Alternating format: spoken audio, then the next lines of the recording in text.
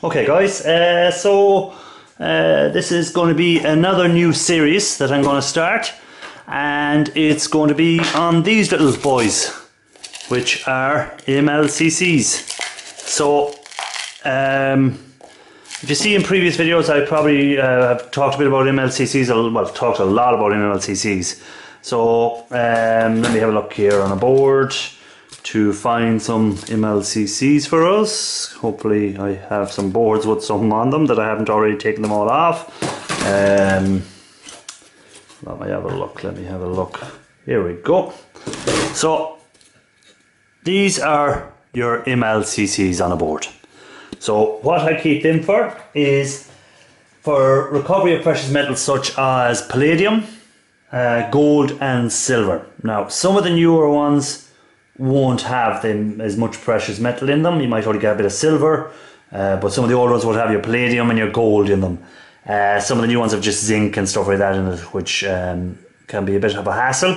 So I still remove them all regardless, because you're not going to be 100% sure whether it does have it or doesn't have it.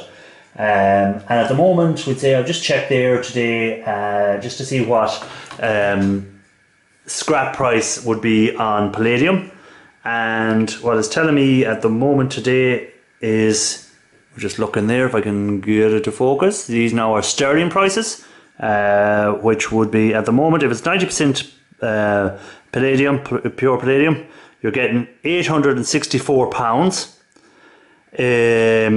per troy ounce. If it's 99.9%, you're going to get 958. So you convert that to your local currency and see what you're getting. If that was my currency, it's about in euros. At the moment, let me see what we get for that. Euro to pounds. So we'll call it £955 just to make it easier. So we're getting 90p for every euro, and let's go into it, the converter, and we'll put in 955 sterling will give me 955 would be 1,060 euro today's currency, so per ounce, which is a nice little amount to have. And what they say is that the mlccs can contain up to 10% of their weight is precious metal. So imagine if that 10% was all palladium. So to get, if you had 300 grams, you should have 1 ounce of it. Just rough maths now, and I'm not saying you want to have that, but I'm just saying if that was all palladium, the 10%, but it won't be, it'll be silver, there'll be some gold as well. But it just goes to show how valuable these little items are. To remove them is very, very straightforward. The way I remove them is a little chisel. So I just get my chisel and I just put it down here and I just wiggle the chisel, and it should just remove the actual mlcc there itself. So that's our little mlcc. So again, if you're not sure what an mlcc is, just give a quick Google and you will see the precious metals that these mlccs can contain. I think mlccs are on the go for nearly 30 years, maybe 25-30 years into a lot of items with the precious metals in them. So if you can get something that's 20 years old, chances are that mlcc in there will have your palladium, will have your silver, will have your gold in it. So again, we'll just remove another one. So it's just a matter of moving the chisel. So we'll remove a few actually in one go there. So I've removed all 3. So that was very, very easy the way I do it on that. Again, you can use a heat gun, but you have to go picking through everything then to find them. If I used a heat gun to release everything off the board, I have to go searching through all the small bits to get the little mlccs. So again, I just throw them in here and I collect them up. So again, 2 more here. So it's just a matter of chisel, and we have our 2 mlccs taken off. Actually, we'll just throw them up on top of this so you can see them a bit better. So that's our 2 mlccs. We have 2 more here. So just to show how quickly you can go through a board with them. You know, it's just a matter of removing them off there. So that's the two of them. And we have another one here. Oh, another one there. So we've that one removed. Can I see any more? I can see another one here. So again, is that one? No, that wasn't one. Let me have a look here. Little small ones. So they come in all different sizes. So again, we just get the chisel, and if I can locate them where I pushed them with my finger too. So that is them here, very small. But again, if 10% of that is precious metal, then it's going to be worth collecting up. Where a lot of stuff you're going to be collecting up will not be 10% precious metal by weight. So again, we have two more down here. So again, we just remove them two, and we put them up here. There's one, and the second one, just there like that. So again, very straightforward for removing them. On the other side of the board, do we have any more? We do. We have two more down here. So again, I just use my chisel and put them up there, and another one. So again, he's just removed. Again, you can get a sharper chisel. This chisel at the moment isn't the sharpest I'm using. So that's them there. And then we have a line of 4 here. So again, it's just a matter of processing with the chisel and breaking them off. And I have them there, and I think one fell somewhere behind. Here he is. So very quickly you can add them up. Another one is stuck there. Two more here.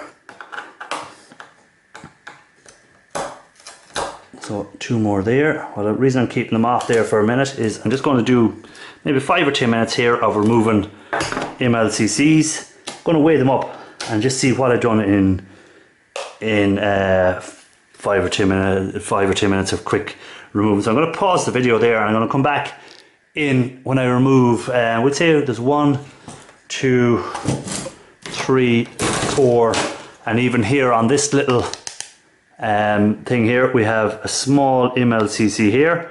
So again, I'll just remove them because again, it's a straightforward item. People are probably saying, oh geez, that's hardly worth taking off the board for the size of it, but they weigh up like so I'm going to just do that. I'm going to just do a quick weigh up afterwards and see what weight we got of them, and then just rough maths of 10% of that is precious metal. We'll go with we'll say 3% of that being gold, 3% of that, or 3% of that being maybe palladium, and the other 4% of it being silver, and just gives me a rough idea of finding out what would be worth out of it. Again, that's just rough maths, that's just guessing, but it's just showing the potential of what could be in there. Again, these might only have 1% of palladium, 7% of silver, and 1% of gold, or it might be no gold, no palladium, and all silver, or it could possibly be all zinc. It's just the way it is, but I just like to collect them up. So I'll just pause the video and I'll come back when I have them all stripped off. Okay, so I've removed the mlcc's from 4 or 5 of them boards. So you can see them here. They're all my mlcc's. So we'll just zero this out, and we'll just get a quick weight on it. So we'll just see what I'd got there, just for about 10 minutes work. So 6 grams. So 0.6 of that, I would say, going by the 10%. So that means there should be 0.6 of a gram of precious metal there between silvers, palladium and golds. So again, just this little tub on ones I'm working at the moment. So we'll just see what have I got weight wise. So 296 grams. So 29 grams of that should be, if it was the better stuff, better ones, should be roughly 10% of it, I think it should be precious metal, which is a good return for your effort compared to some of the other stuff that we take off boards, like IC chips. You're not going to get 10% of that being precious metal. If you had 297 grams of IC chips, 29 grams, you're not going to get 29 grams of precious metal from that. So the return for the size is very good on these mlcc's, so that's why the reason I collect them up, because people will be looking and asking me, why are you collecting them little things up, what's the story with them? Now the only downside to them is the effort to get the precious metal out of them is quite high, and it's also, you have other issues such as what was I going to say there? Sorry, I lost my train of thought there. Just someone has sent me a text message here, so I lost my train of thought. Yeah, no, sorry. The other issue is you can get palladium poisoning sort of idea. So from just touching the liquid, when you process this down and you've got the liquid, a little bit of liquid gets on your skin, it can damage you, your health so badly that in years to come, you might notice it straight away, in years to come you're going to have a lot of illnesses that leads from that. So there is people who died because of it. That's the downside of it, and that's where my health warning comes in about it, is that you can actually cause yourself serious health problems. So you've had people who have lung problems because of it, you have heart problems because of it. It's been linked to a lot of different illnesses where people have got poison from it. Toxicity of it itself is very high from the liquid getting on your, and it's just getting on your skin. It's not even breathing, drinking the item, it's just actually drops getting on your skin. So that's why it's very important that you know what you're doing, that you don't go messing with this sort of stuff, messing with acids, mixing the liquids and not knowing the side effects of it. So my advice is, if this is something that you're looking to do, or maybe looking to go at, know what you're doing. Know the downside of it, the side effects. Is the risk worth the return for you? Have you the proper safety gear? Have you the proper safety procedures if something goes wrong? Have you got your everything that you know what to do if a certain acid spills? Have you got the proper way of dealing with it? Acid burns, acid inhaling acids, any of that sort of stuff. You have to have your procedures correct, or you run the risk of killing yourself or killing someone else. And some of these side effects you won't notice straight away, so you may think you got away with it, and you go back and you do something again, and next thing something else happens, and each time it's making it worse and worse and worse, and eventually some morning you wake up and you can hardly breathe because of something that you've done past. So that's really it. That's my warning to you about palladium. But the upside of it is the price of it at the moment is quite high. Price of gold is quite high at the moment. Silver, no, not so. But palladium and gold at the moment will be very good prices. So I said that little jar there, we'll just zero that again. Zero it, just to make sure we're getting the same reading. So we'll just pour them in here again, back into their own jar. And we got a totally different reading. So I don't know, was that me? So I'll just go back and zero it, because that should not be that. Something went wrong with my scales. There we go. I'll just pour them in. Yeah, there's my 289, 290. So my scales must be playing up a bit. 297, there we go. 296. So my scales is giving me a bit of bother by the looks of it. Zero that. And let's see, so I'm getting 600 and something. Why is that? Now, can anyone explain to me what's going on with my scales? So I'm going to have to check my scales out, because that is just so weird.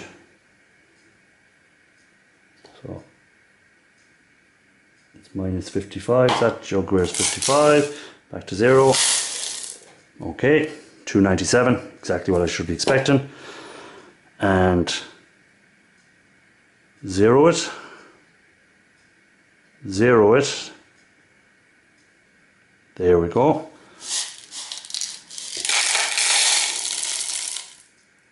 $300, near enough. So it's around the 297 mark on it.